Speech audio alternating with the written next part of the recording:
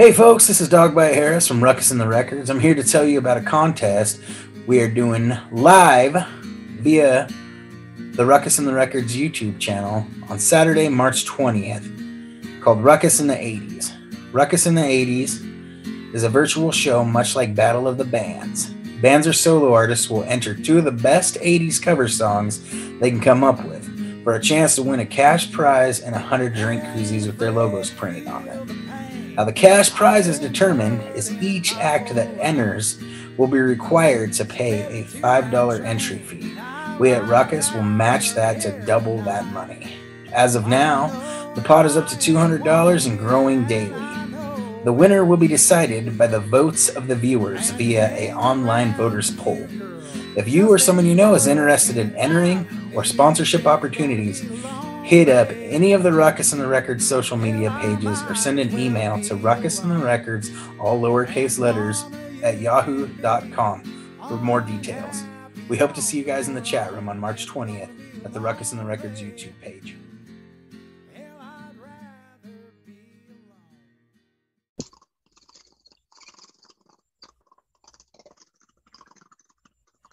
Alrighty, folks, welcome everybody to a show that I am calling Stone Dog Radio. Little impromptu thing me and Pappy Pfef from Stoned Evergreen Travelers decided to do. Hell yeah, you guys just listened to, what did I fucking pick first? Oh, Detonator, Rock and Roll, and who we kicked the show off with, so Pappy's getting proper, and the name of his band is not Stoned Evergreen Travelers to be clever. It's not a witty name. It's yeah, we always say it's not just the name. It's usually when we're apologizing because we fucked something up or forgot about it. So what's been up, brother? Oh, fucking the COVID thing. Just been going to work and fucking playing the guitar, man. That's about it. That's the lifestyle. Yeah, it's about the same here, man. Yeah. Doing the online stuff too, because we're actually this weekend. Well, as we're talking, we're doing the Moonrunners Fest tomorrow. Oh yeah. This won't air before that because I don't want to steal their thunder. But it'll air the day after, so you can talk a little bit about where'd you guys record. I haven't even seen it yet, so I'll be watching tomorrow though. Oh yeah, we Danny Cash. My buddy Danny Cash from Yeah.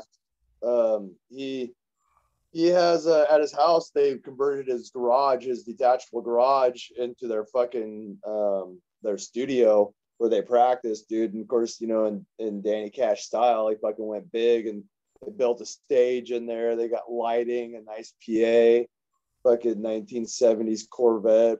And his brother Jason Lilly, he's just a really good fucking sound guy, dude. And he had all the Pro Tools. And then Shane Lilly, Jason's son, came and did the video, and we just went there and they set us up, fucking recorded us. Jason took the Pro Tools and the video, and fucking it was funny. I had to do a clap before each one. Those were fucking legendary. I thought I wanted to kind of keep some of that debacle in there because, dude, when you're high, I'm not good with words. Words and me aren't really good friends. So I didn't do a lot of talking. So it's just, we did a little, intro and then an outro, but everything else, it was just we did pretty much one take on every song. It's the original, the first take, but we did it individually and then we blended it together. And it turned out fucking really good, dude, man. They fucking busted ass for us, and it was appreciative to the Lilies letting us come invade their house and fucking set up and do shop. We'll probably do more with them just because it's set up and they just do it so well. So, right on. Have you been watching the Moonrunners tonight at all? Yeah. In fact, we just got done watching Brooke. Yeah. And then we watched Liz and the McGovern brothers. That's why I was kind of late. It's because I was watching Brooke. Yeah, we came on right around Last Falls Hope. We went out and played in the snow and fucking, walked around and did some of that shit. But then, yeah, man, TJ's watching it right now as we're talking. Yeah, dude, Brooke's set was really good. even dropping all this shit and stuff, man. Dude, it was a legendary fucking set, dude. Yeah, it was really good. I just had Joey on, man. It was a good interview. Yeah, yeah, those Uh, guys are fun, man. yeah, I love Yeah, those guys. that set was fucking amazing. Yeah, yeah, I love those guys to death, man. They're great band, man. Yeah, a lot of fucking good bands, man. All of them, you know. Yeah, and I like Been how a it's filmed. fucking the last fucking 13 years, dude, has been a, a musical other than this last fucking year, which could just, Suck it. be impeached on its own self. Hmm. Uh, but yeah, dude, I mean, it's just like the last 13 years is just really, dude, it's been a fucking goddamn blast musically. Yeah, man, it's been good. Me and Jody on our episode back from or on our season 2 opener, we're gonna do a special where we kind of touch base on that and kind of talk about like the albums that we thought were like most influential to the original Dogwater, which would be like, a lot of Calamity Cubes, High Lonesome, 357 String Band. I'm not sure. I haven't really like sat down and broke it down. We're gonna do our top 10 albums, Cool. but I haven't really sat down and thought about it. I'm just right now thinking about all the great albums that came out around that time. Yeah. Oh, and yeah, as we were trying to figure out, this whole fucking Zoom thing, we were watching Peculiar Pretzelman, Yeah, which that's those we two watched dudes are a little bit of them. yeah, dude, it's fucking rad, dude. It was they were fucking killing it. It was Yeah, awesome. and I love then the drum set, dude. It's fucking original. Jake and Mikey are coming up here in a little bit. So, but Yeah, yeah, for those of you drum. folks, by the time this airs, you'll be able to watch this all on YouTube. So go check it out at the Moonrunners Music Festival YouTube page. It's gonna be good. Yeah, man. Yeah, rewatch them and shit. It's all rad. Yeah, we watched Lawrence too. Yeah, I watched a few yesterday too, and then I'll watch a few tomorrow. But yeah, man. Oh shit. So for those of you guys that don't know, and most of you probably don't, well, Pappy Pfef is involved in the weed industry, the legal weed industry, which we Yeah. all kind of thought this would never fucking happen, but I thought I'd give you a chance to kind of do a Q&A for what goes into that. Like I'll start at one thing I'm wondering is how often does like the state of Washington inspect you guys? I've been there since July, and I think once they've come by. What do they check when they come in? They just make sure, there's certain. I mean, dude, it's legit how they run this industry. Uh-huh. Uh, and my boss does it very well. He's a very good businessman. He's very on top of things because, I mean, this is a treat for all of us, to be able to have this. I mean, it's been a long, long time coming. And it's pretty precious, but I think it's protected, dude. It's looking good as far as the industry, even getting federally legalized, which the one kind of con that a lot of us talk about is, the typical government coming in and taking it over, Mm.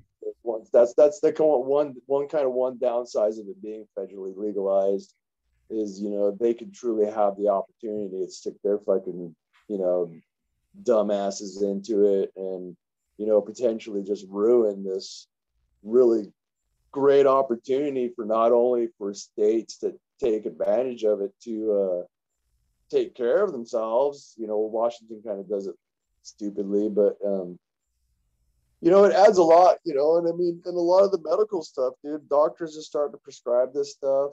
The studies are, they're actually doing the studies now, and they're really finding that it does really have great qualities. Not what we always wanted, just like myself, just to get fucking stoned and have a good time. But I mean, like for me, dude, it helped me fucking quit drinking. I mean, it was a Hmm. very positive thing for me, and my doctor kind of helped me with that. She didn't give a shit about the weed; it was about the fucking alcohol, And Yeah, it definitely has a worse effect on your body.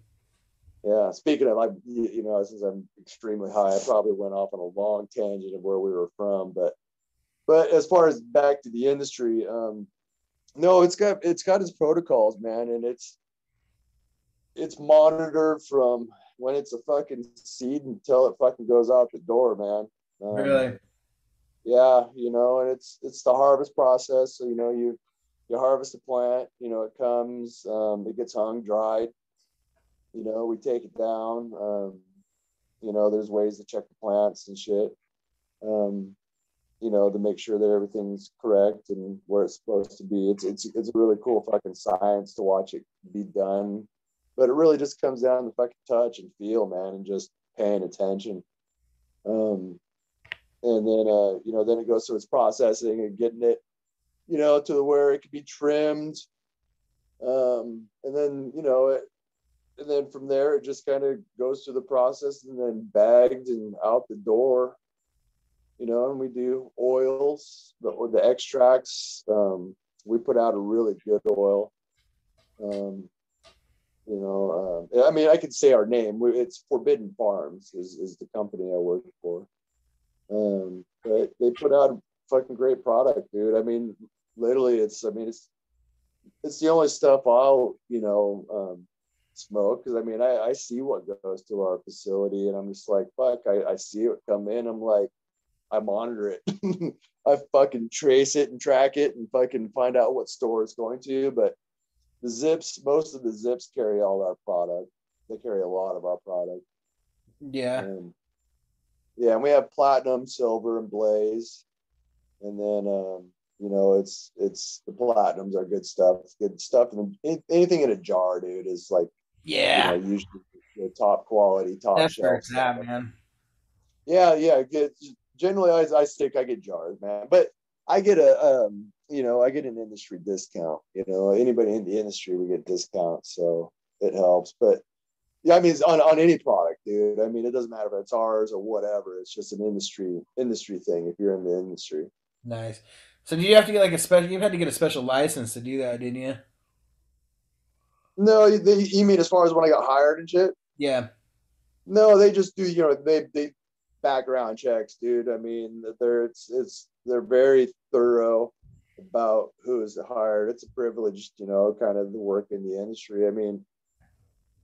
A lot of people do it and everything. Everybody has their way of doing it, and a lot of them still just don't want to be even legal at that. But I mean, from what I'm seeing, it's just like, why wouldn't you be legal, man? I mean, it's fruitful for everybody. It's there's a Yeah. lot of people out there and everybody's doing really good, man. I mean, it's what they need to do though is learn how to process, the hemp itself for being processed to start working on paper and fucking, clothing and all that shit. So that there's hardly any waste, but it's the stems and stuff. They need to figure out a good way to start using that. You know what I mean? Yeah. There's a lot, dude. It can fucking, save a lot of trees. I'm a tree hugger. Yes, I'm a fucking tree hugger. Yeah. I think in Oregon, you have to have a license to do it anywhere in the industry. Because I was looking into it for a minute. Like you need it Well, to be a I mean, bud I got tender. my ID and everything. You have to have your ID on you, and that you are an employee and that you're supposed to be there. You're over 21. You know, but a lot of it too is like in the if you're in there, it's you probably got a pretty legit background overall or whatever. Yeah. It's a business, man. I mean, anyway you look at it, it's funny because kids will get there and they're like, I got a fucking weed job. It's like, no, you're fucking there, bust ass, dude. We work, you Hmm. know. I do maintenance I had mostly. I had no idea. I mean, I had no doubts that there would be a lot of work to it. Like I, It's a farming job. oh Let's just put yeah, it and down. it takes a It's lot to make those fuckers grow sometimes, man. well, I mean, it's just the whole process, man. I mean, it's a job, dude. It ain't fucking. you know, you're there to fucking work, dude. I bust my ass, dude. I come home broken sometimes, you know. But it's fucking awesome, dude. I work in the cannabis fucking industry. I mean, I, Yeah. I I literally fucking play guitar and work with weed. I mean, it's not a bad gig, man. Do you got health benefits and shit there? Or? Yeah, buddy. Nice. Yeah, fuck yeah, man. Fuck yeah, man. Uh, Yeah. sounds like you're happy, man.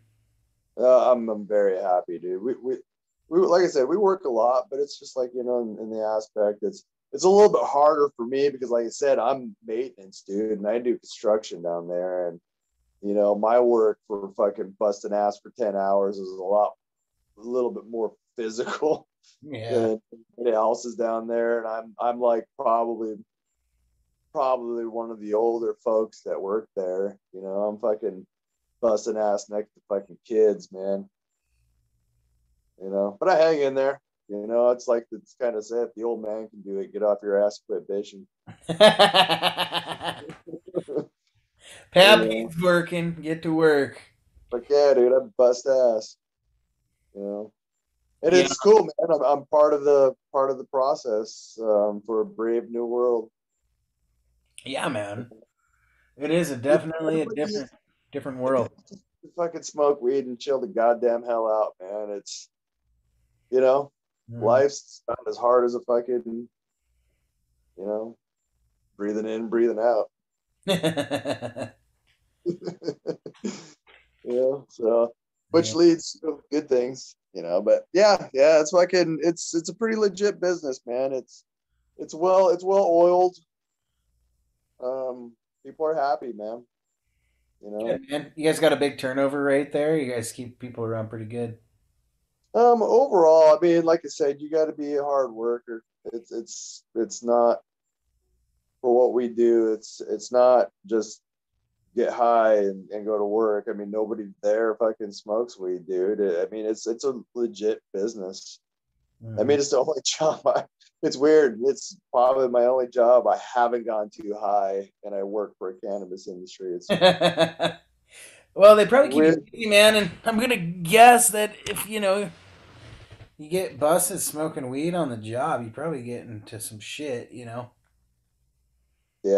No, it's everybody's very, like I said, everybody's extremely respectful, man. I mean, we're there to, fucking literally grow together, Nice. Literally and grow together.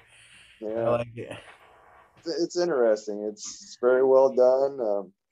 Yeah, man. And like I said, they put out a good product, man. Right on. Yeah, I haven't actually got a chance to try any. You gave me some. I don't know what the fuck happened to it, but Yeah, you'd have to obviously drive to Washington to be able to get it. yeah, yeah, yeah, yeah. This is Tri Cities. If you're ever in Tri Cities, if there's any zips or anything over there, we take shit over to Tri Cities all the time. So it's over there. yeah, they've just opened up a couple there. Um, there's been one in Finley for quite a while, and then there's this one called Nirvana. That's kind of a chain one. Mm-hmm. And then there's another one now, but for a long time they tried to keep it out of the city. I don't know why it's a shithole there. Same with Hermiston. I don't understand why fucking Hermiston doesn't fucking want a fucking pot shop because it's like fucking. I don't know. I guess they're worried about it fucking taken away from the meth fucking industry or something. Like it's so Yeah, fucking dumb, it's man. it's still a weird thing, dude. It's And still literally, just devil like lettuce. and literally up the freeway in Pendleton, fucking 20 miles, they can see how well it's working. Like that city could use a good fucking pot shop, and they're just like, dude, nope. Yeah, I don't get it, dude. And it's crazy, man. It's the thing that I've always said and I've always known, for smoking weed for so long and being, many different places with different people and different situations, even outside of music, man, that, you know, it's amazing how many people really truly smoke weed or wish they could smoke weed. Yeah, there's a lot of people that are like fucking closet. You know, it's funny how many people I've ran into at that fucking pod shop in Pendleton. It's hilarious. People are. Well, it's yeah, it's crazy the people you meet that will surprise you. It's Mhm. like, and it's yeah, it is what it is, man. It is. Yeah, so fucking we have these joints called candy cones. They're oil dipped joints wrapped in keef. Huh. Yeah, they're called candy cones. They're pretty rad. Yeah, they sound like it. It sounds like too much for me, man. Yeah, I think they're one I'm an gram old joint. school flower guy, man. I just like fucking take little puffs off my pipe. You know, every once in a while, I like a blunt, but I don't fucking smoke like a whole one to myself, I'll take a couple puffs. To be That's honest with you, I've kind of been off of it for a minute, and I probably should start smoking it again because I've been drinking a lot.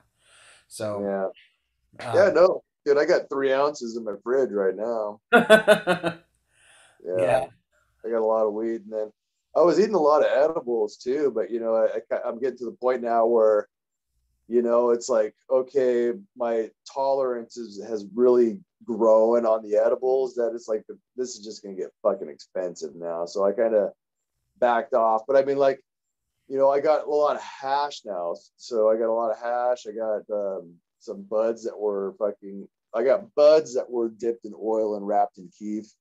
Those are fucking fun. yeah. And You yeah, I mean, and the can just those flower. nice to grow some blue dream. Uh, there's still Blue Dream out there. Pretty much anything with blue or dream in there.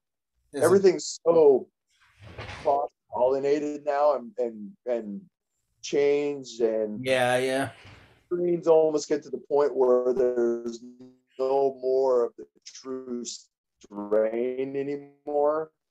It kind yeah. of gets bred out. So I mean, dude, the list of fucking like there's probably 30, 40 different strains that come through. No. You know, it's fun though, dude. It's fun seeing this stuff. I never get tired of it. Every time I see it, I'm just kind of like, this is such a cool plant. I mean, even visually, when it comes in fresh, and it's crazy. Fresh weed smells. The smell goes through a process also from when Yeah, you it's can smell the difference. yeah when it's fresh and it's freshly cut and everything. It's got a very sweet, pungent smell to it. And dude, sticky, dude. I mean, like, it's legit fucking sticky. Sometimes I come Oh home with, like, my beard is like one giant dread. yeah. It gets everywhere. I've Yeah. I've I've I've gotten some clothes where there's just so much weed in them that I can't even get it out of it unless I sat there with tweezers for a couple hours picking it out. Uh-huh. Oh, dude, my cars. Holy fuck, dude, my cars always fucking reek of weed. I dropped off my car, the mechanic, and I pick it up, and he's like, "So, he goes, how's the new job going?" I'm like, "I fucking love it." He goes, "Yeah, I bet, dude, your car fucking reeks." And I'm just like, "Yep, that's life now. I smell like weed like everywhere I go. I usually fucking have it all over me, You most of the time, still like I driving said." your Subaru? No, poor Subaru. That Subaru went to Subaru heaven. Did it? Yeah, I fucking finally sent it off on a flatbed. What are you driving now? I just got the '88 Chevy and then TJ's Oh, okay. Subaru. So you take the are you taking TJ's car to work since she's working from home right now or Yeah, every once in a while, but a lot of times I just drive the van, dude. I love driving the van, you know. And I'm so close to work, dude. I mean, like, literally, I'm at work in like 5 minutes. nice. That must be nice, dude, especially after commuting and fucking driving all those years in fucking I-5 traffic, dude. It's got to be nice to just cruise to work in 5 minutes.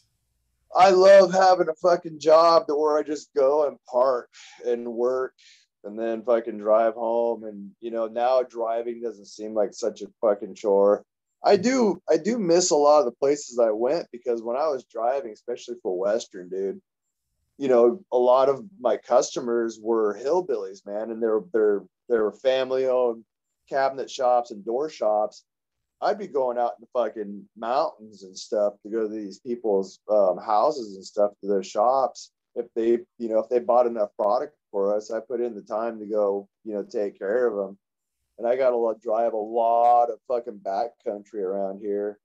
You know, got to fucking jump on the ferries a lot of the time, and a lot of cool fucking long drives. And even the lock shop, every once in a while, they send me to Eastern Washington for long drives for like one job that I'd be there for like a half hour. But overall, dude, the whole I-5 corridor and anywhere around city limits, where I spent most of my fucking time, was just it's a god awful nightmare up here, dude. Traffic wise, it's so fucked. Yeah, that's bad, dude. I don't think it'll ever be fixed. About the time they'll get that one side fixed, I'll have to start redoing the other side again. The whole problem, and anybody who's fucking got a fucking at least one brain cell knows the problem in fucking Seattle is they got to blow up that convention center downtown, because that's where the freeway bottlenecks, right there downtown Seattle, from Oh yeah, it's a shit. lanes to fucking 2 lanes both ways. Mm-hmm. And unless they fix that goddamn bottleneck there, they could put 50 lanes behind them. It's still going to get 50 lanes of traffic backed up for 20 miles, you know? Unless they blew up the convention center and widened the freeway through that downtown area. Doesn't matter what they do, north or south, it's going to be fucked forever, you know? And Tacoma, who knows what the fuck they're doing here, dude. I said it before, and it's the contractors from the Winchester house are fucking doing our freeway. That's fucking funny. That sounds pretty fucking accurate. Yeah, never ending. Some fucking things go to nowhere. Who knows? Next thing you know, you could be fucking driving off fucking off ramp. Oh shit, man! What do you say we play some more music for these guys, and then we'll fucking come back and bullshit some more. Sounds excellent. All right, cool. So up next, we got some High Lonesome Headhunter, followed by Barbarian Wasteland, Battle of Bloody Hill. We'll be right back with you guys. 1,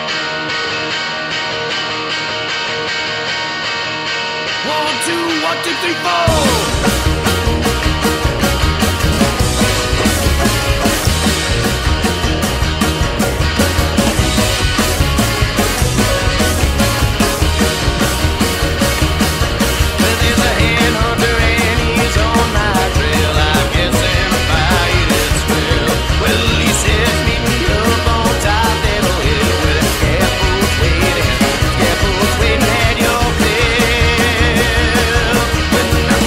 You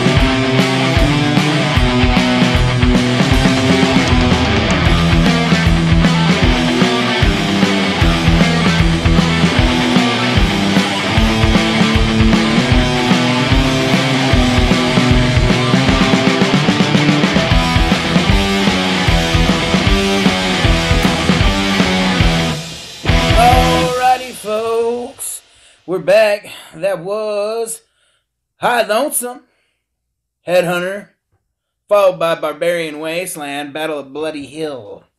For those of you guys that have not been following, I'm here with Pappy Pfef from Stoned Evergreen Travelers.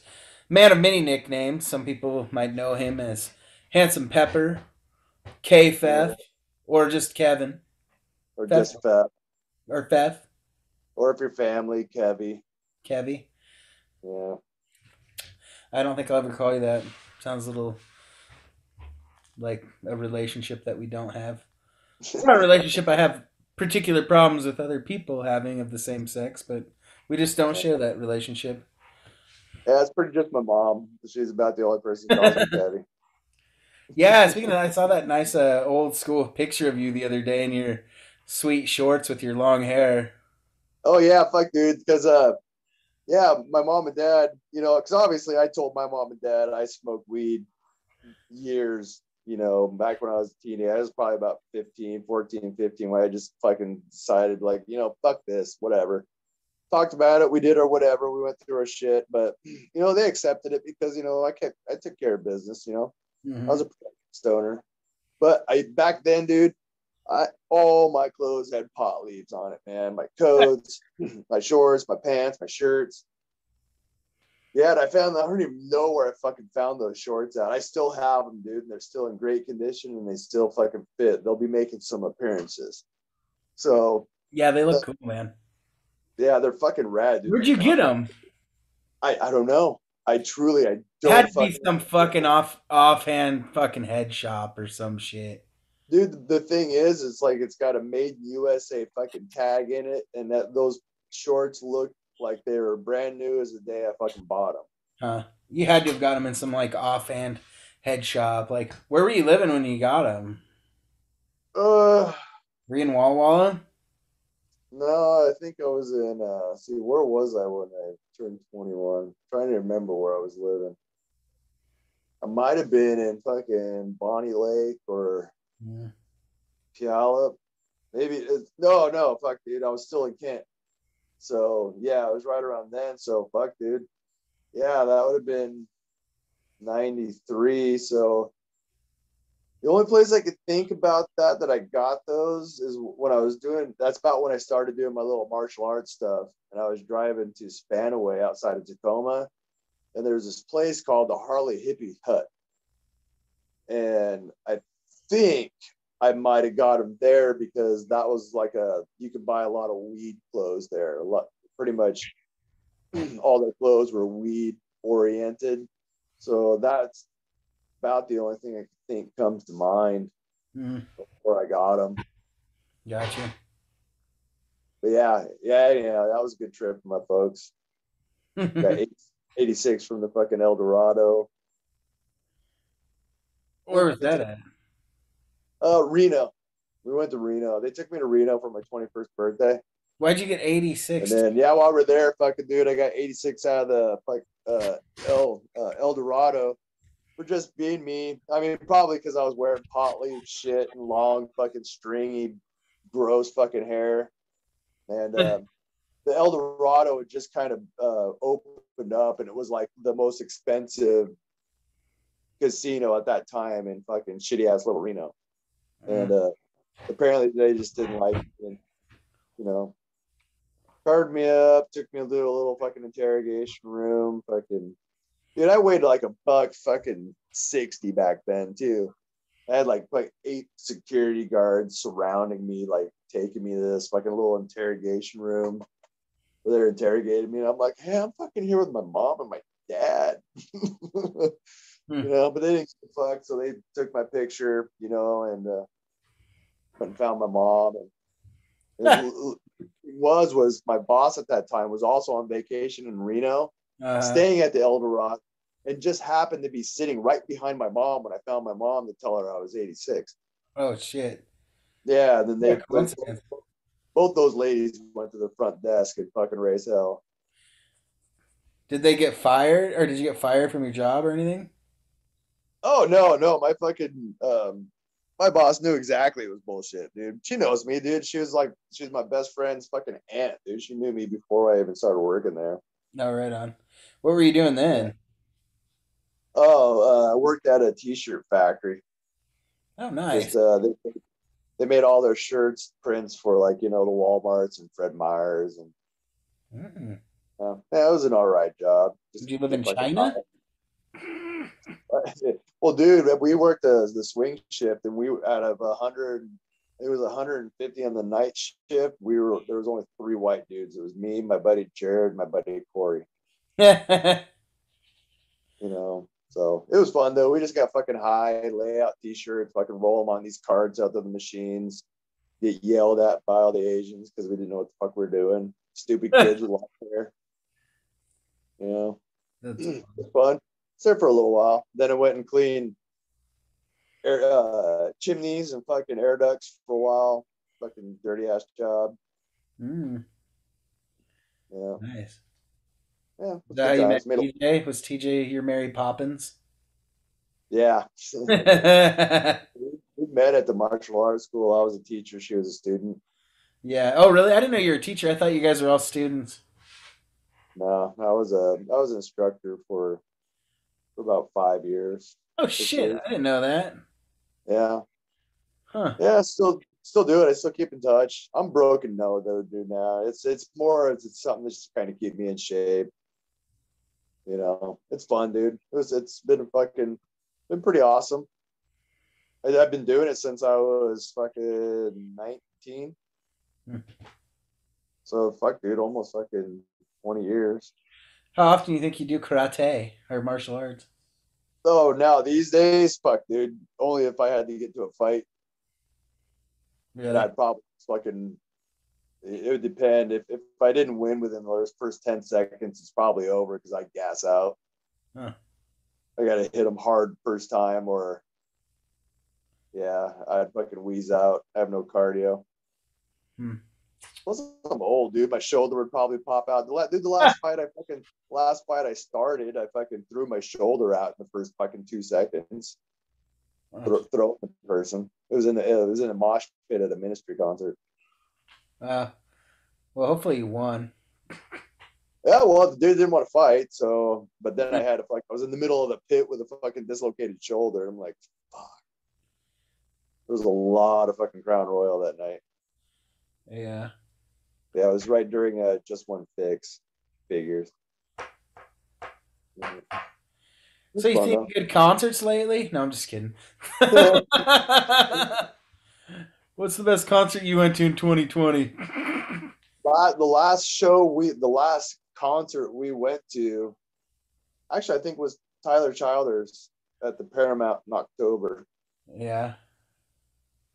Yep, and then before that was 2 weeks before that was the Gallows, Scott Byram, and Urban Pioneers up in Portland. Um. Oh shit! I forgot what I was gonna say. Have you heard Sturgill Simpson's new albums at all? Cutting Grass ones. No, actually, I haven't. They're good. You should check them out, man. Yeah, I got. I've been paying for Spotify now, so that's Oh been man, fucking it's worth bad. it, man. As much as it fucks artists over, I secretly love Spotify. Hey, the thing is, dude, if people fucking got records, dude, I still buy records. So I still buy the music, even though I can get it on Spotify. I still will go buy somebody's record if they got a record. Yeah, I got you. I love fucking records. In fact, we gotta start getting more cabinetry for more records. Kind of tapped out right now. Yeah, I'm in the same place right now, actually. And I don't ever even listen to mine. So once I get this office, I'm gonna move a bunch in there and start listening to them while I work in there and shit. Um, but anyways, so what have the travelers been up to? You said you had some things to talk about the travelers. Let's talk about the Yeah, travelers. dude. Fucking, I've actually been, like I said, a very productive stoner through this COVID thing, and I pretty much I have. We're still mapping some of the songs out, and tying things together, and getting everybody to learn their parts. But I pretty much have our new album or our album written. Our next album is fully written. It's just got to be organized. Mm-hmm. So I mean, lyrics. I got fucking lyrics. Pretty much all the guitar music. There's a few songs that I'm still piecing together, and it just seems like more and more ideas just keep coming and coming for songs, and I'm just kind of like at a point where it's like I don't want this to be like a double fucking album, you know what I mean? I'm gonna start kind of picking and choosing, but we do have some solid songs that are definitely done and ready to be. There's a few songs actually we could actually our buddy Adam, the guy I bought that 5150 from, that PV. He plays with Baby and the Nobodies. Quick story, dude. He was the old guitar player for CJ and Trip that I replaced back in the early 90s when All he right. to go do something else. So anyhow, but I've known him forever, and he's got a recording studio out at his house. And he really wants to record the Upright, but he said, when we got about 3 songs together, that we could just go down there and just do a 3-song demo, and we just kind of, for free, just a quick one, not like brilliantly, but give him to record some instruments that he has never recorded that he wants to, and in return we get a fucking 3-song demo.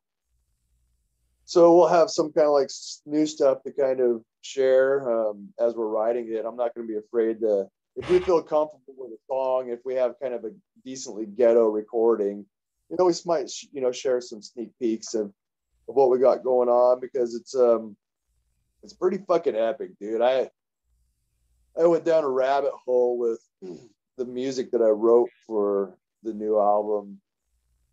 I mean, I wrote a 15-minute goddamn song, epic opus, fucking 2-part. It's monstrous. And there's quite a few songs that are like really monstrous as far as how I what's the word I'm trying to say, how I wrote them, the parts. There's a lot of parts and pieces. It's not like hard to follow. It's just, I'm a kid from the 80s, and I fucking love 70s and 80s music. That's my favorite fucking music. And shit was fucking epic back then. I mean, people wrote fucking songs with parts and fucking moods and stuff like that. So I just kind of,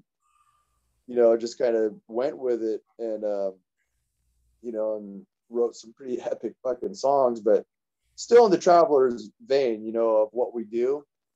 A lot of the lyrics are still a lot of the same bullshit things that one can sing about. There's only so many fucking things, and it's just gonna sound like fucking Genesis or some shit like that, which we're not. Yeah. But we've been very productive, man. We got a lot of cool ideas.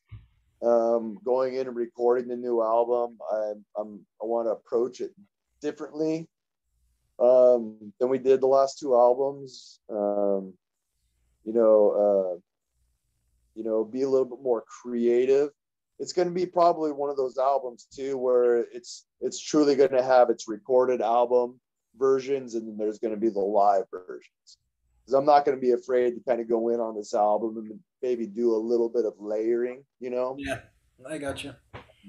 But it was done again, back in the 80s and the 70s. A lot of that music was like that. It was like the albums were fucking produced and they were fucking epic and badass, but then live they were just stripped down fucking rock songs again.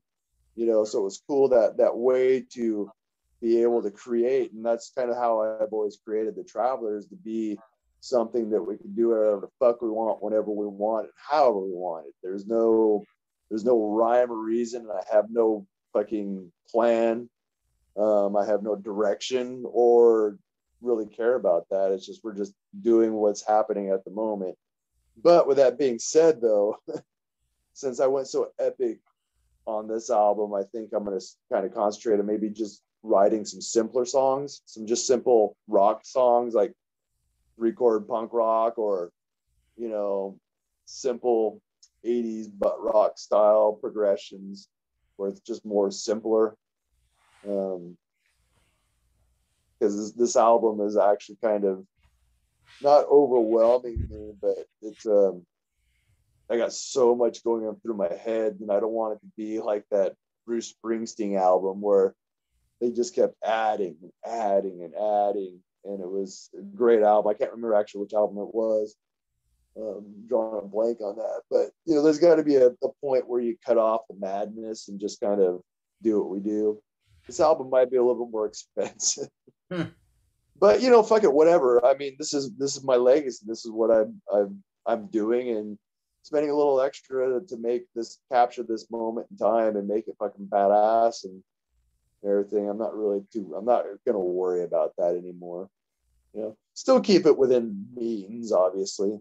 Yeah. Uh, Well, but but also, with that being said, why we want to do a couple little treats here and there is because I'm not going to rush this album. I kind of felt we kind of rushed the last one a little bit. I'm totally happy with it, but I feel like if it could have waited a few more months to get honed in. I think we actually could have done it a little bit better justice. Not that I'm disappointed in it again, but mhm. um, but these songs are just the way that they're so epic. I'd also go, to save money, I want to make sure that we go in like with a fucking full 100% plan of what's going on with everything, you know. Yeah, it makes So, sense. but yeah, and it's me and TJ are doing some fucking cool stuff together. I'm looking forward to doing your fucking '80s thing. Yeah, man. I'm looking forward to. I need to start promoting that again. So I'm hoping we get some more participation, though, man. It's like, oh yeah, yeah. It's hard to get anybody to want to do shit. Everybody asks to do shit, and then when I start to do it, nobody wants to fucking do it. Everybody wanted this really bad, and now that I'm trying to do it, nobody wants to fucking do it. So it's kind of sucks. Yeah, dude, it's you Honestly, I know might just cancel it at this point, because I mean, we'll see what happens. Um, Well, we're basically the songs that we were gonna do for it. We're still learning, and it's gonna be part of the. That's the other thing the Travelers have been doing. Been learning a lot of fucking cover tunes. yeah, You know, just adding, and we're going outside of the box. Like I said, we're doing some '80s tunes, and yeah. I want to, dude. When we tour together, I want to do "Fortunate Son." oh, absolutely, dude. I knew Yeah, you guys were doing that. I think I would fucking slay that. And I've also been listening to the Clutch version of it because you said it's more like the Clutch version, yeah. and We I think basically and I think I in would do better with that even. and I'll put this on record too that truthfully, and this is no bullshit, we were working on doing that song before Clutch actually put out their version. So we don't technically rip off Clutch because that was kind of direction that the Travelers play, and we were kind of doing it too. But obviously, Clutch is much bigger and has more money and put out a pretty badass product. But with that being said, that is how we do it because Well, I with the think Travelers. anybody naturally, I think you guys would have to do it that way. So if you were working on it, it doesn't surprise me that it turned out more like Clutch's version than CCR's because you have to adjust a little bit for your voice, and your voice is a bit like the dude from Clutch's in a lot of ways. So it makes sense that that's the direction you would go. Yeah, totally. Yeah, I'll take that as a compliment too. I love Clutch, man. They are fucking a badass fucking band to see live, man. I'm actually like, I mean, I could see them being good live, but I've never really, I don't know, I can't get into them that much. I don't know, dude. Fucking throw in Blast Tyrant or fucking Psychic Warfare.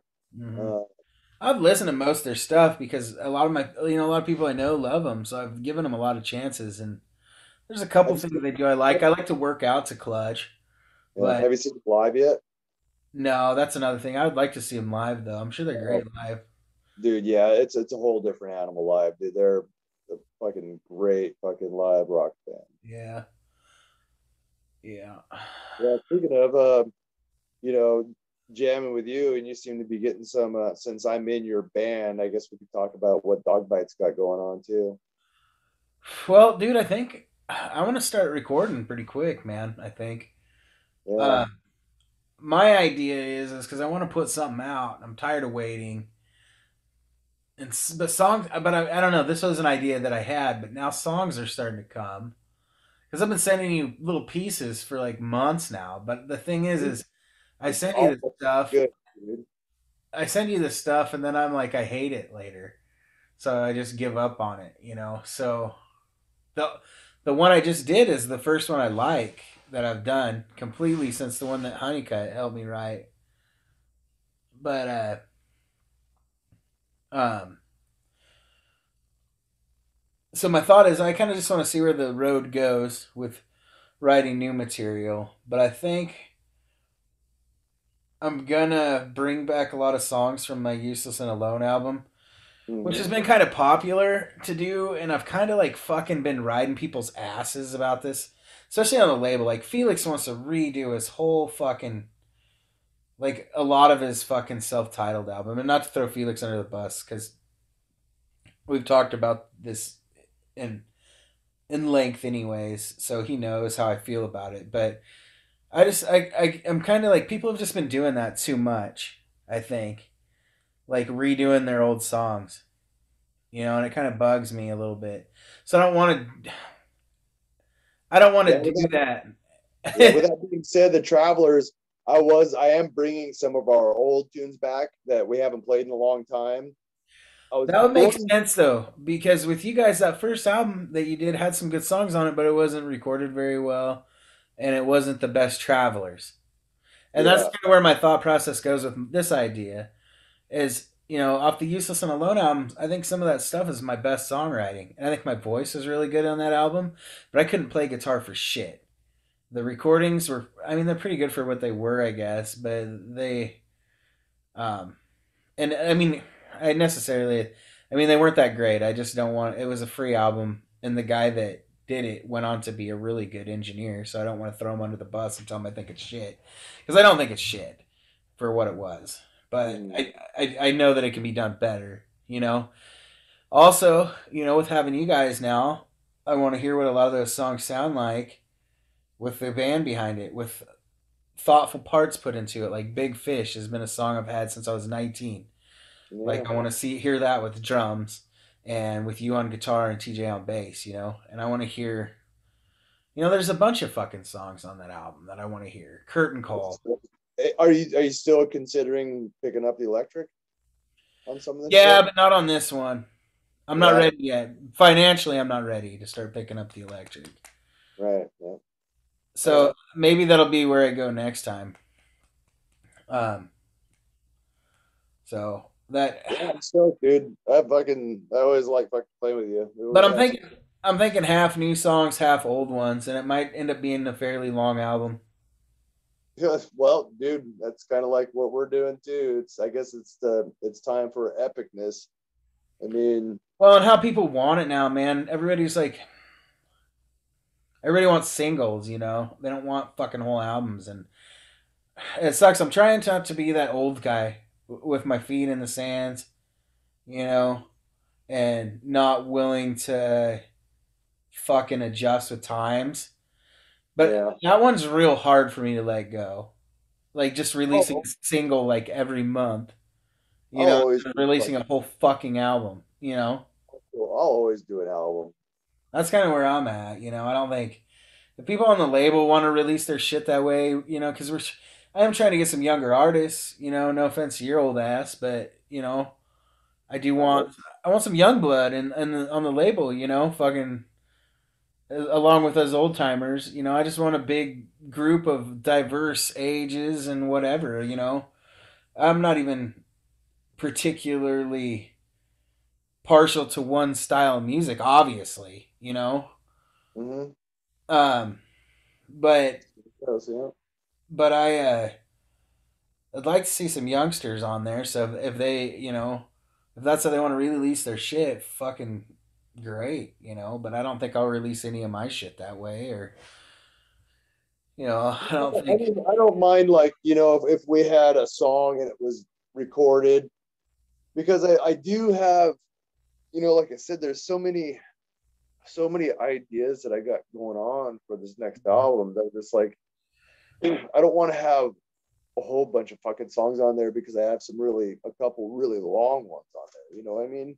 Yeah, And but with that being said, though, it's like there's enough songs, and there's a few songs that I want, that we're doing that I want to re retouch up like Blood Under a Bright Blue Sky. I mean, that song, you know, I listened to it and I fucking, it was actually one of my very first lyrics and songs, but I listened to it and I'm just like, I still fucking love the lyrics. And if we came back and kind of approached the music just a little bit differently, especially with Misha, you know, that was one of the first songs that she put a part to. And we started playing live, but we haven't played it in years. But I don't think it really fits the mood of the new album. Mm-hmm. It'd be cool to like fucking do as like if someone like if you're doing another compilation album or something or some cool thing like that, we'll have a song that's not from an album that we could give. Because you know, like a lot of like the movie soundtracks that people, you know, back in the day when bands submitted fucking songs for movie soundtracks, and you got all these cool obscure stuff that was never on albums, just on these other things. You know what I mean? Yeah. It was like I was watching YouTube. I can never say his name.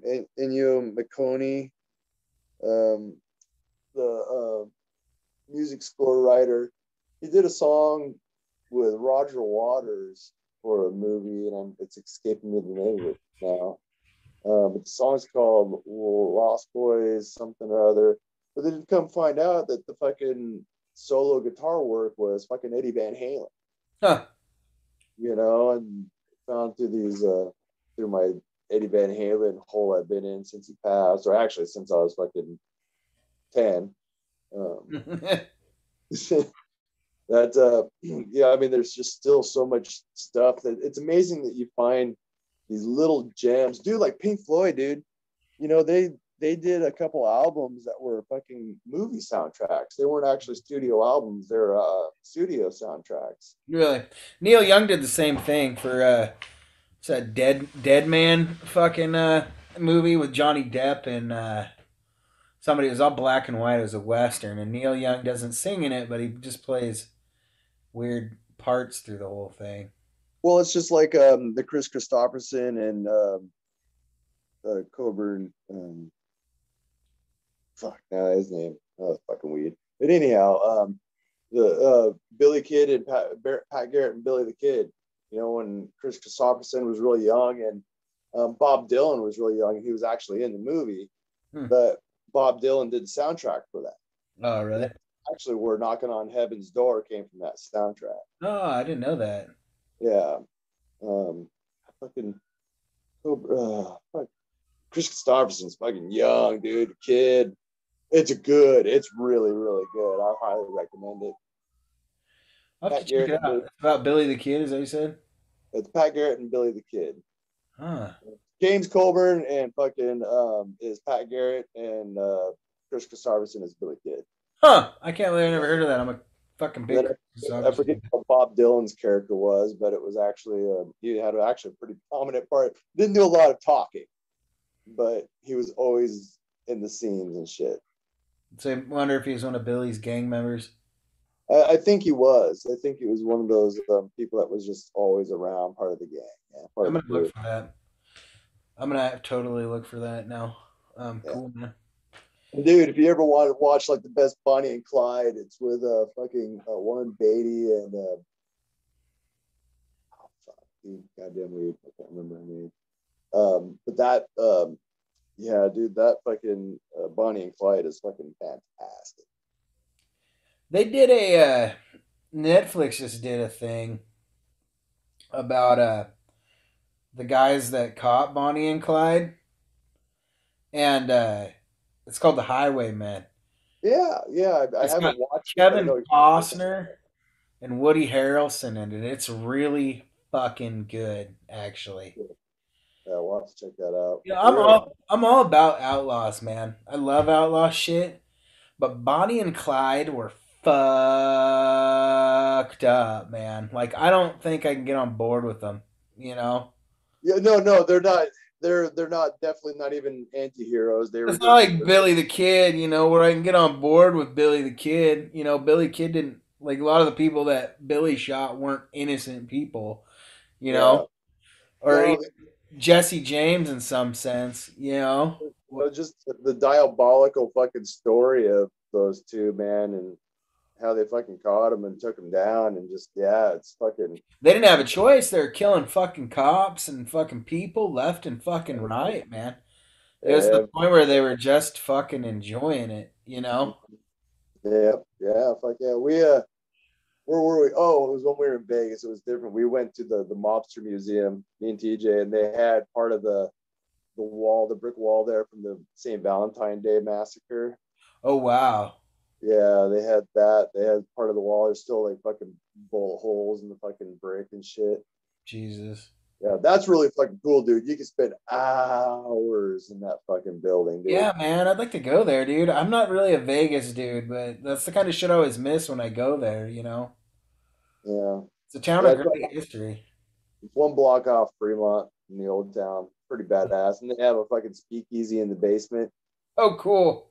Yeah, it's cool. They like, you know, order your drink. They fucking slide you this book, and then here's your book to read. Then you open it up, and then there's a flask of booze in the fucking the book and shit. It was pretty cool. Of course, I didn't drink, but they had great espresso with the fucking actual that crystal sugar on the fucking sticks. The real fucking shit. Put that in the fucking coffee. Oh, dude, I got fucking. So when we went to Vegas on that trip, my buddy Rich,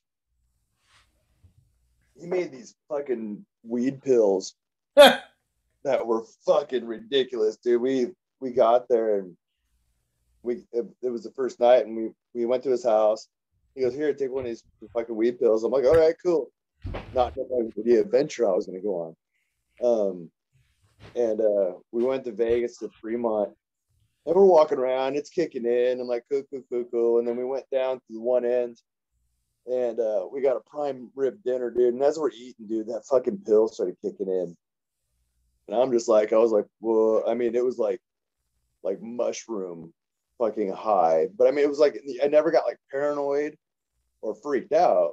But I'm just like, wow, this is fucking intense. I mean, it was fucking intense.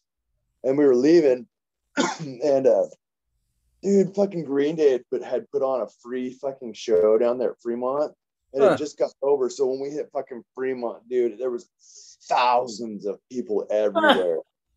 And I'm just fucking starting to peek on this fucking thing, and I just grabbed the back of Tanya's fucking shirt. I'm like, "Don't lose me, because you will not find me." But we made it out there, and yeah, we ate those. Dude, they were fucking great. I mean, they were like 9-hour pills. Fuck, that's like, too much weed. There was like 4 or 5 hours that were like literally like, I hope the Russians don't invade, because dude, I was saving Felix Thursday high.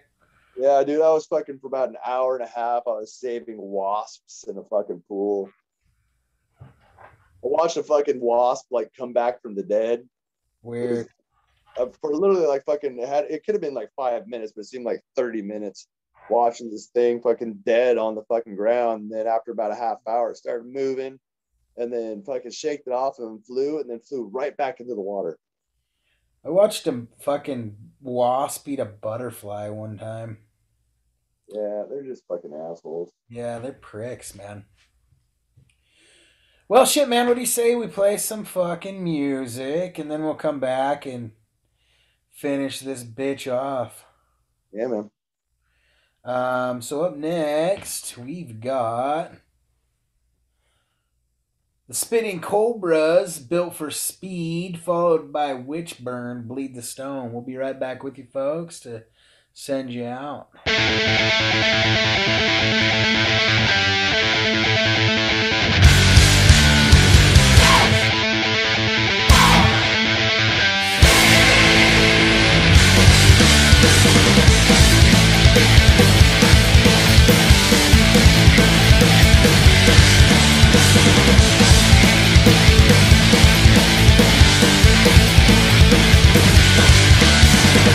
We're getting taken and we're ready to go. I'm the road. I meet my crew at the rock and roll show. Rock and roll, built for speed. That's what I need. I said I'm built for speed. That's what I need. We're getting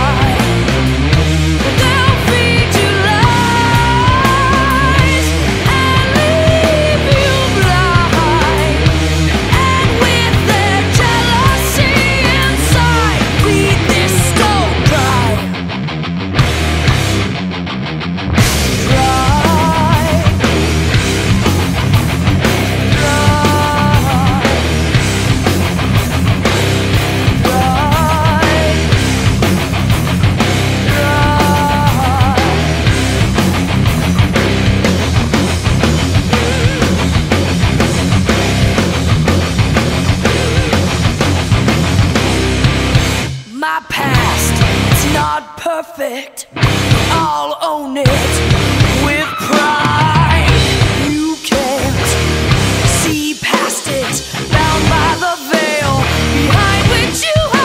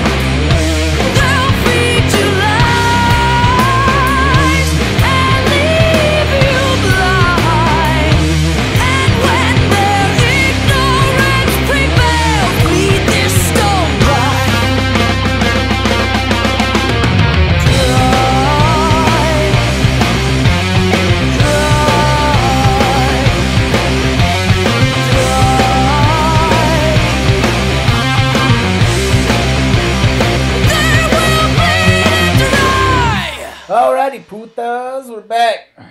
That was. The Spinning Cobras built for speed. Fuck, I can't talk, man.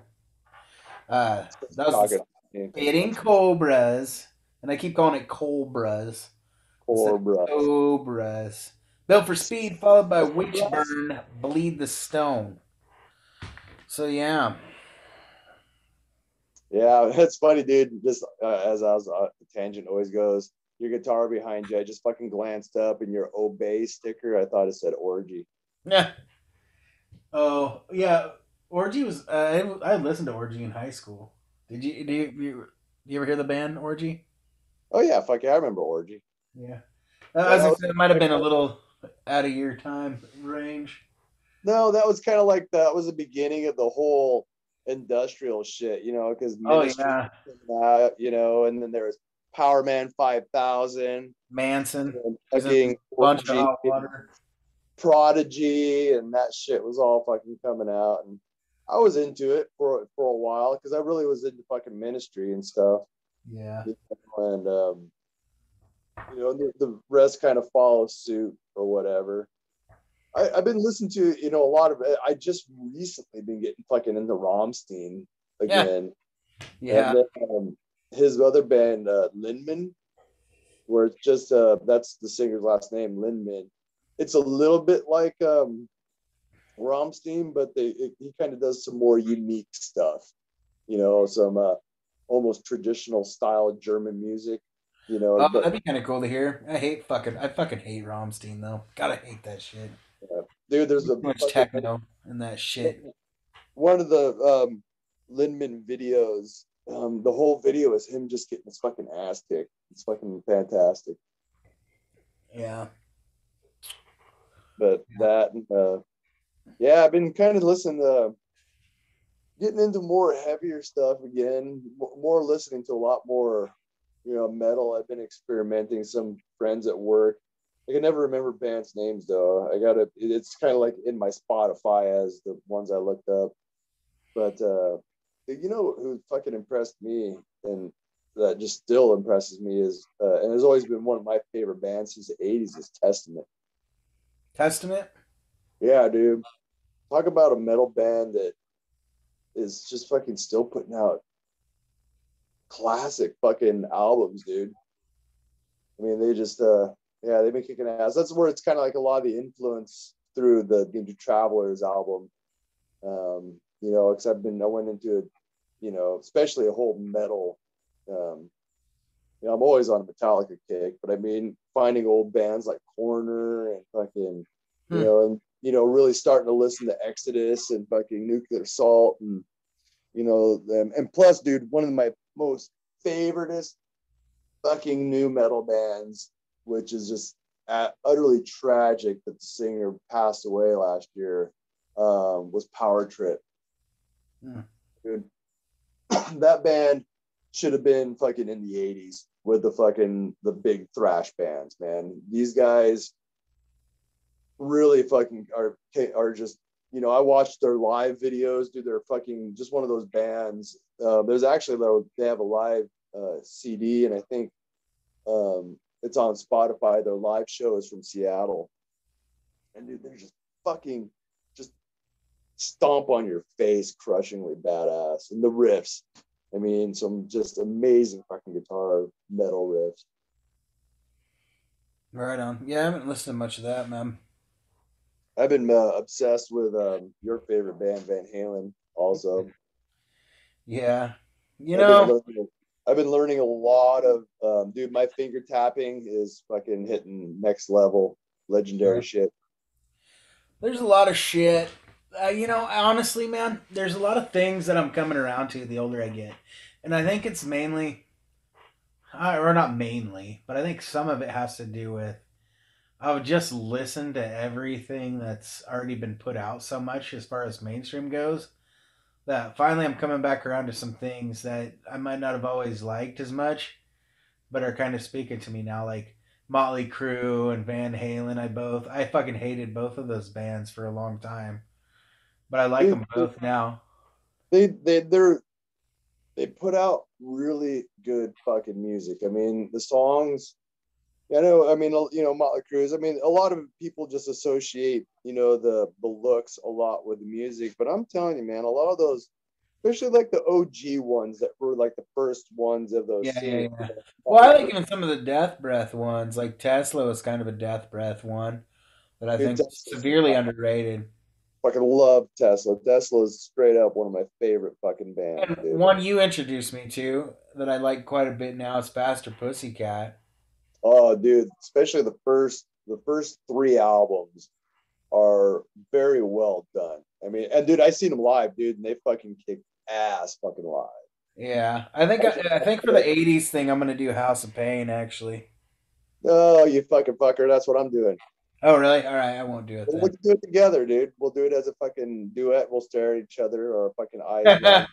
I didn't know you were doing a Faster Pussy. I think now that I remember, I think you told me you were doing a Faster Pussycat album. Well, Or we're just kind of something. throwing that in mine and TJ's fucking acoustic set. There's some other shit I could do. I'm gonna do Dramarama too. You ever listen to any Dramarama? Dude, fucking my old CJ and Trip.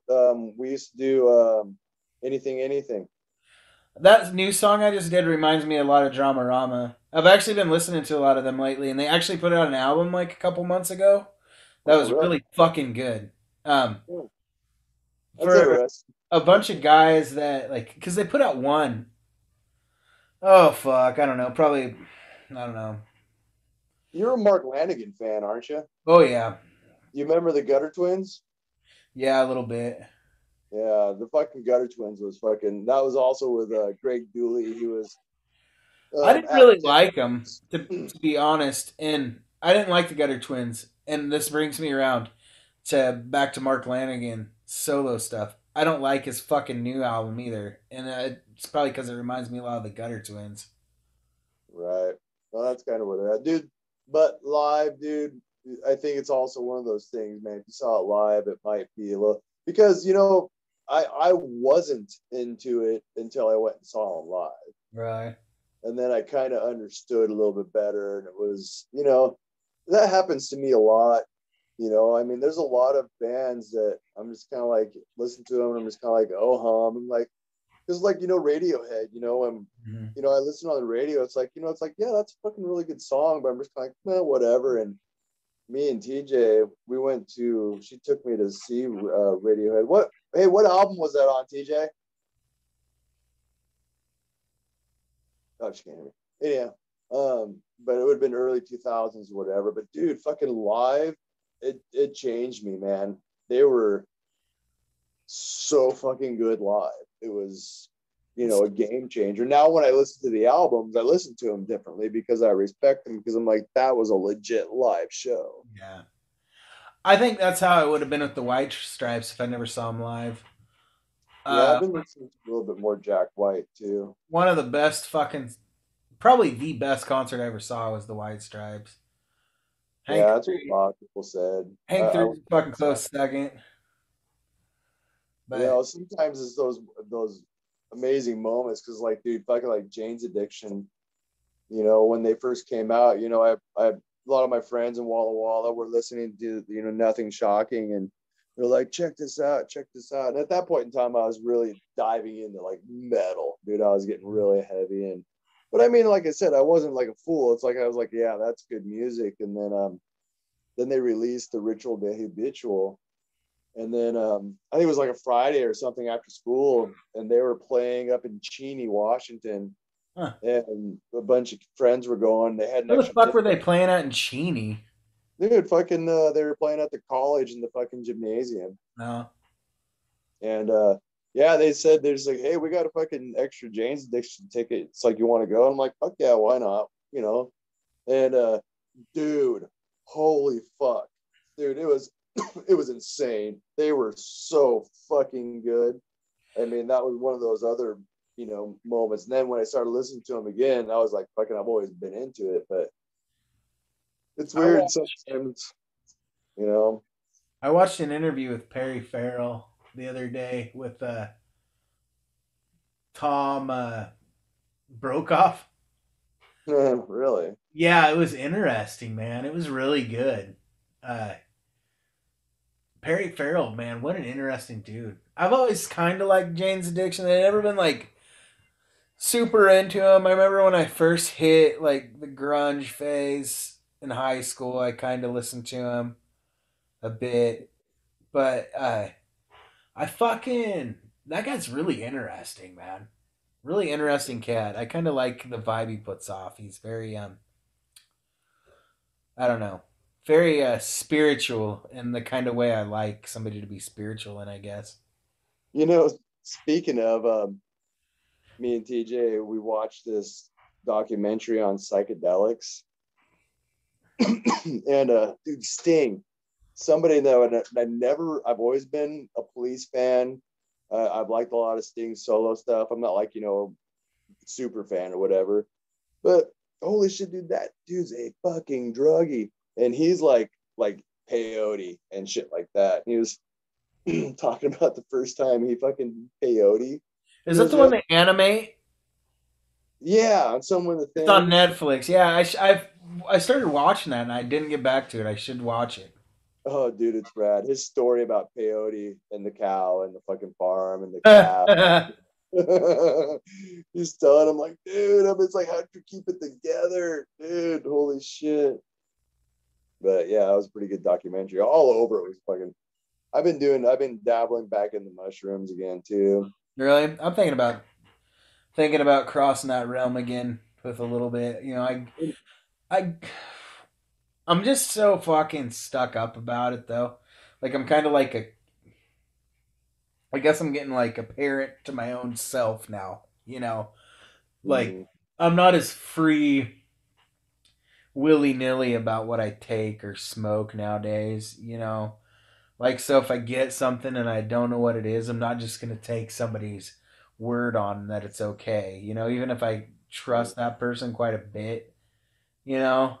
And so yeah. like when I was taking mushrooms quite a bit, there's only like two kinds that were pretty regular that you would see around here, and that were Liberty Caps and Cubanzis. And Liberty Caps, you could at that point in time, I don't know how they are now because I don't know a lot about it, but at that point in time, you could have ate a pound of Liberty Caps and been fine. But you're pretty safe with taking, an eighth of Cubanzis. You'd have a pretty good fry. Uh, but these mushrooms I got, they didn't I don't know. They didn't look like anything I'd ever seen. I didn't know shit about them. So I ended up passing them off to Felix and my mom because I was just like, I'm not gonna take them. If I get my hands on some old school Cubenzis, I'd take a little bit probably if the mood was right and I was Mm-hmm. alone. I got to be in the right frame of mind too. And in the right circumstance. Yeah. Oh no, that's how we are too. I mean, and I wouldn't for certain things like that too. And I'm able to get stuff that's, I know how much I'm taking too, so it's kind of, it's be able to dose it a little bit better. uh, Hmm. but Yeah, no, definitely the right moment because it's a commitment for one. Yeah, yeah, yeah, yeah. But but I'm taking lower dosages too. So I mean, it's just like it's not like I'm fucking like Right. okay on a fucking 8 hour trip here. It's like take enough where man, 3 or 4 hours of some fucking cool meditation. Yeah.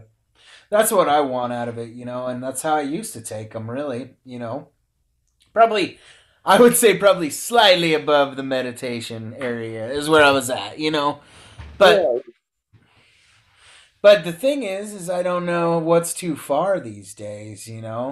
My tolerance to everything is much lower than it used to be, and I don't react well to things I don't like as well as I used to. Like if I were to have a bad mushroom trip, it would probably set me off into severe anxiety for days. yeah. You Well, know, the line of work I do and stuff like that, I just can't afford to fucking be in that frame of mind for that long. I have to be grounded like all the time. I got kids, I got a fucking job that requires me to be functional. And not only functional, I have to be empathetic and understanding to other people's feelings all the time. And me, that's yeah. already fucking not, my bag. So I'm faking that half the time. So you put that kind of stress and anxiety on my fucking plate, like it ain't happening. So it's not good for my fucking residents, not good for my job, it's not good for me. So like Well, probably then good word of mouth if I'm around and you're around and I have chocolate, ask. cuz I just yeah. I I'll just wait, and like so I didn't got to be to work for a few days and just perfect timing with kids not around. I kind of like to be alone too, man. I'm not like a social mushroom eater, and I never fucking have been. I was always the dude that would fucking disappear on my friends when they were all frying balls and acting silly. And it goes back to that show we watched, and what I really liked about it too is like they go through the rules. They go through the rules, and there are certain rules that you just have to abide to make sure you fucking go to the right place. And there's just and that was one of the biggest one. Who are you with? Who is with you? And that's straight up first and foremost. So but yeah, I mean, like I said, I'm not over, looking to fucking see God or anything like that. It's just, I want to see some colors. I just want to, Well, I you think know, it's good, man. I think I can be sincerely honest with everybody when I say taking mushrooms made me a genuinely better person. I think hmm, you in know. moderation. I mean, that's another thing. We go back to the science of it, and they've been really been studying psilocybins. Well, to be honest with you too, even when I overdid it, I think I gathered something from that. Even. So I don't think there's any time I've really taken them where well, maybe once. One time I took them where I really don't think they did anything good for me, which was the last time I took them. But Yeah. even the time I had a really, really, really bad trip, I think I gathered a lot out of that. I learned a lot about myself, and I learned a lot about what I was doing in my life. At that point in time, it really made me, when I had that bad trip, I wasn't doing shit with myself. And it kind of was like, there was a lot of questioning, like, what are you doing with yourself? Like, pull your head out of your ass kind of things. And it was Mhm. scary and it bugged me for months. And I felt like shit for days after I did it, but I think I came out a better person and my life actually kind of started moving forward pretty progressively after that. I've been stuck in a rut for about 2 years until I did those. But Yeah, uh, that was kind of one of the things that Sting was saying too about trips, man. I mean, you always learn something from everything, and even the bad ones. I mean, it's just, they say if you're some people supposed to, go too far and deep, but yeah. Well, if you're having a bad one, it's probably for a reason. It's probably because your headspace isn't good. yeah, that's where I'm at right now. My headspace is fucking solid overall. Mine's getting better, man, and that's why I think I might be ready to like just do a little micro dose soon. Maybe this summer, probably when the Well, winter gets nice. I'm getting them. I always have them as long as I can get them. I'll have them because that's kind of a route I'm taking now. in moderation. It's not going to be like an everyday, every weekend. It's moderation. At the time presents itself, I'm like, fuck yeah, this is happening. But in moderation. I'm not looking to fucking fuck anything up, but I think it's good for the psyche. And like I said, man, the one thing this COVID has given me is some clarity on a lot of fucking things, man. And it's all been positive. And from here on out, man, it's just kind of, it's not being stupid, and it's still making right decisions, but I'm just gonna live in the moment. What's Yeah, in front of me, and that's what's happening. I think you hit the nail on the head with that, man. With as fucking tired of this shit as I am, and with as ready as I am for it to be over, I'm pissed off at everybody too. I'm pissed off at fucking all ends of this spectrum. I'm pissed off at the fucking idiots that don't want to wear the masks or take the vaccines, and I'm fucking pissed off. I know we didn't say we are gonna go get too political here, but I'm gonna get a little political. But I'm pissed off on the other end too because the fucking lawmakers in my state and your state, because our state's following what your state does 90% of the time. Fucking your governor will set some shit in place, and then my governor will hop suit and fucking follow like 2 weeks later. So basically, we're a lot of the times we're doing what you're doing. So, but I'm not fucking happy with any of it. There's a lot of bullshit. Yeah, there's a lot of fucking double standards that oh yeah, and then it's kind of like the fuck, man. It's kind of like, well, here in Oregon, they're doing this shit where in a lot of counties, if you're extreme, if it's an extreme risk county, you can't have people eating in a restaurant, but they can eat in a fucking heated tent outside. mm-hmm. Like what the fuck? You can't fucking eat inside because you get COVID, but you can eat outside and get fucking pneumonia and COVID.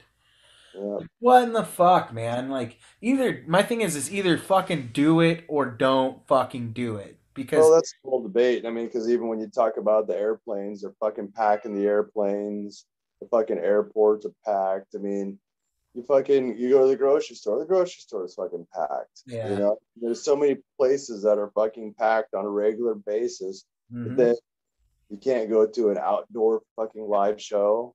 I mean, yeah, or I can't go to the gym. I'm tipping the scale 400 pounds. I'm not too worried about COVID right now. Like I'm more fucking worried about my fucking diabetes and my fucking weight getting worse, which it has since this shit started. And I was doing really well before it started, but these fucking people can go eat in a fucking tent outside a restaurant, but I can't go to the fucking gym. It's fucking frustrating as fuck. Like I said, both sides are pissing me off, and it's kind of just like it's kind of with the election. Both sides piss me off there. I just think like it's just fucking stupid. I'm over it, man. I took the vaccine. I need to get my second round soon. Hopefully the vaccine fucking helps and the numbers start dropping so we can get back to playing shows and fucking doing shit. And that's what we do. That's what I'm fucking doing, dude. One thing. I know enough people that have gotten it and everything is just fucking fine. So I'm just kind of like, fuck it, whatever. Well, everybody says it's tough, but everybody's gone through it pretty much, Yeah. Yeah. I mean, it's just like, I mean, I'm not talking about the fucking COVID. I'm talking about fucking the vaccine, Yeah, that's what I mean. The vaccine. I mean, it's just to be clear to everybody out there, because there's a lot of people like, oh, fucking Fred down the street had it. He's fine, My grandpa had it, and my grandpa's fucking 80 fucking something years old. He's got diabetes, heart problems. He should be a sign of everything that's fucking that should have killed him, but he didn't even know he had it because he's got dementia. He just fucking, you can't even tell he had it, except he's testing positive every fucking time they test him because he lives in a fucking nursing home. So fucking.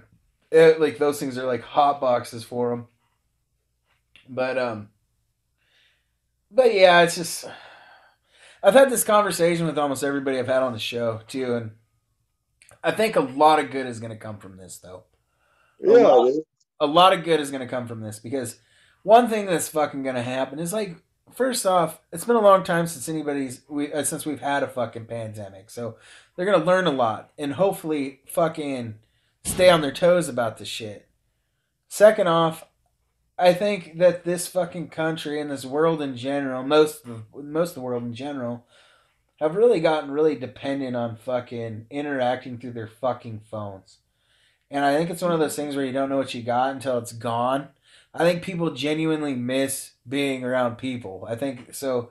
When things get back out to normal and people can start seeing each other again, I think it's going to shift that whole fucking political issue in this country. I think people are going to fucking get over it more when they can hang out and do shit together. And I think live music, which was really suffering, the fucking poor fucking live music venues that actually survived this shit, I think are going to be fucking rewarded generously when this fucking ends, because I think they're gonna be doing really well, because I think fucking live music is gonna be fucking popping again. Because I'll tell you right now, man, the first thing I'm gonna go see so many fucking shows, man. I'm gonna try to see a show like every month.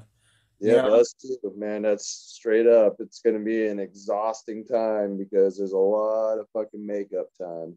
Yeah, man, and I think I'm just gonna make a general attempt to just try to be, like you said, we're saying, be in the fucking moment more. You know, not worry about tomorrow as much and worry about like today more. You know.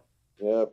And I'm not gonna be afraid of opportunities, man. I'm not gonna, bury myself in on like this is what it has to be. I mean, again, not be methodical and smart about the decisions, but if something fucking presents itself, it's not going to be such a hesitation to be afraid to take maybe a risk or something. Yeah. One thing I want to try to do, and this might happen, it might not. It's one of those things I've been telling myself, if the right situation presents itself. I mean, I might try DMT sometime. Yeah, I don't think so. You know, I'm not in on that one. I know a lot of people that do it, and I'm just kind of like, I can take my little dose of mushrooms and get to the same place a little bit slower, a little bit more my speed. yeah. EMT is kind of like basically a fucking, trip across the universe in fucking 5 seconds. Well, yeah, yeah. I mean, I I don't think stop it's done. for It it. seems to have done a lot of good for people, though, and I think somebody like me, somebody with a lot of ego, and somebody with a lot of fucking anger issues and shit like that, might be able to benefit from it a little more. You know, Yeah, it's all individual. I mean, because like everybody that I know, you probably don't feel that way. I mean, I don't think you don't have a lot of ego. You're pretty positive for the most part. Hey, Paige, we let Brody out, please. Um, but yeah, I mean, you don't have a lot of the. I mean, you like people like you are who I look to center me in my life. People like you and Honeycut, because you guys have got, I don't know, you guys are just more centered than me. I don't feel centered very often. And we've had a few more years to fucking stumble and fall too. yeah, but I don't know. I feel like I don't know. The best thing that ever happened to me, dude, was quitting drinking. Yeah, well, I'd quit drinking, dude. I'll still prick. You know. But yeah, but the thing is too, it's like, especially like with me and weed is one of those things that's never ever affected me negatively in any way. I'm one of those people that I don't freak out on weed. I don't stress out on weed. I do get too high sometimes, Yeah. and like, oh shit, I wasn't planning on coming here. But I mean, but it's very manageable, and I usually could distract myself easily. But I'm also one of those people that I can constantly smoke weed and it doesn't affect me in a negative way. You know what I mean? It Yeah. kind of more, it centers me. It fucking actually kind of like helps me get shit done. It slows me down Yeah. Some to a people normal. need that, man. It slows me down to a fucking normal pace, is what it does. That's why I do good in the weed industry, because the weed industry, is Yeah. it's fucking asses and elbows, and that part of the day I'm fucking sober, dude, and I'm fucking, even at my old age, I'm kind of a lunatic. When it comes to my stamina, man, I fucking can hang. You know, so I kind of sometimes I need that weed to fucking slow me down, dude. Or I'd probably just run myself into the ground and die. Yeah, I got you. I'd never get anything fucking done. Well, shit, man. I think we had a pretty good interview. It's pretty long, too. Thinking about maybe having you on dog water a little bit more. Actually, I was thinking about maybe doing some kind of fucking monthly like Pappy sesh or something. Yeah, dude, I'm fucking totally down. I mean, we got the Zoom, now we know how you approach it, so it won't be so, you know, we'll be able to. I'll learn how to do it myself, so I don't have to always ask TJ to help me with these things. Yeah, you can get it on your phone too, man. So, I like it on the iPad because it's. I just like it a little bit, bigger. Yeah. Yeah. Well, all right, man. I think we'll wrap this up, though. I think we'll send the folks out with. Where's my notebook? There it is. Yeah, we'll send these folks out with some Stoned Evergreen Travelers tragic love song, and that's how we'll finish this show here. Kick Ass is one of my favorites. Yeah, buddy.